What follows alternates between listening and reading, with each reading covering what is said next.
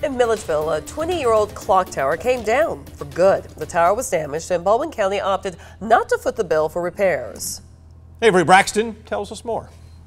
You won't see the clock strike 6 in Milledgeville anymore, at least not on top of the Baldwin County courthouse. Well, when I went into the tower to find out why the clock wasn't working, I was soaked, all the water seeping through the tower. County Manager Carlos Tobar says the beams inside the tower were damaged and that the cost to fix the tower and have it running again would cost a pretty penny. The architect said that it would cost $250,000 to bring it down, reclad it, and put it back up.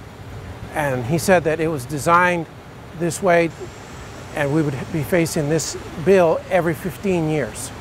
So the commissioners decided that they didn't want future taxpayers to pay this bill. All told, bringing the tower down and storing it cost around $159,000.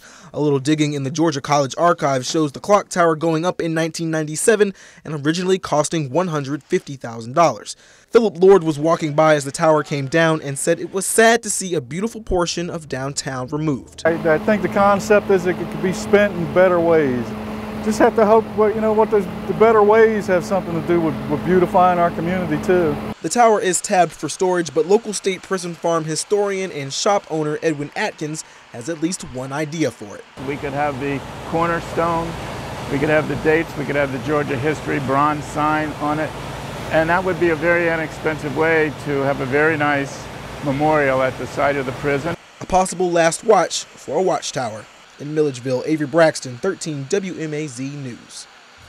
County Commission also approved renovations to the outside of the courthouse, cleaning and repairs to the roof where the clock tower sat. The contract costs about $359,000 collectively, and that's according to Tobar.